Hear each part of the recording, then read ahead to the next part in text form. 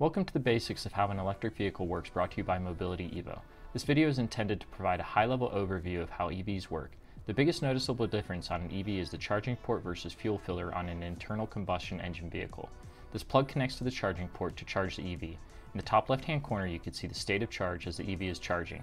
There are 3 levels of chargers that will dictate how quickly the EV is charged. While plugged in, most EVs or charging stations will tell you how long it will take to charge the EV.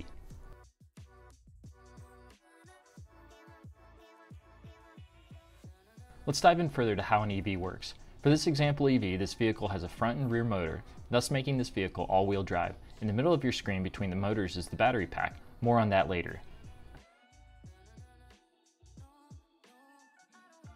Let's see how the motor works. The motor is powered by the battery pack. This example EV uses an induction motor, but there are other types such as permanent magnet synchronous motors and brushless DC motors.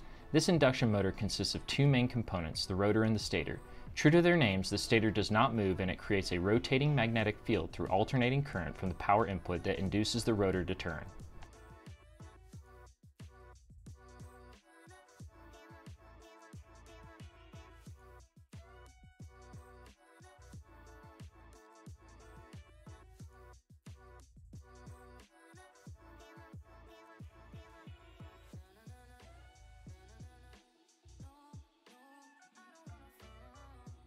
The motor is powered by AC power. The battery pack is charged by DC power. Therefore, an inverter is needed between the battery pack and the motor to convert the DC power to AC power to power the motor. Another major component is the DC to DC converter, which increases or decreases the voltage to the proper level.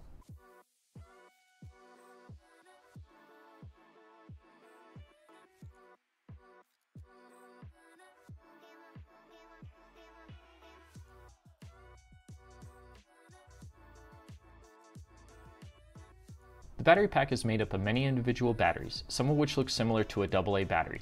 Because batteries have a tendency to get hot while they're in use, many modern EVs use a thermal cooling system to keep the batteries cooled and thus preserving performance and longevity. This setup has a system of coolant channels to keep the batteries at an optimal temperature. The battery pack is typically located at a low point on the vehicle, which creates an extremely low center of gravity and is even used sometimes for structural rigidity.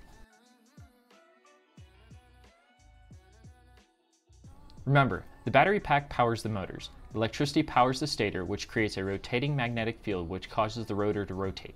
The rotor then turns the gears, which turns the wheels. One of the many benefits of an EV includes instant maximum torque. This allows the vehicle to have a single-speed transmission, as you can see in the graphic. Reverse is simply reversing the rotation of the gears. This example EV has an open differential, which sends equal amounts of torque to the left and right wheels. Instead of having a limited slip differential, this open differential can be managed by software to limit power if there's a loss of traction.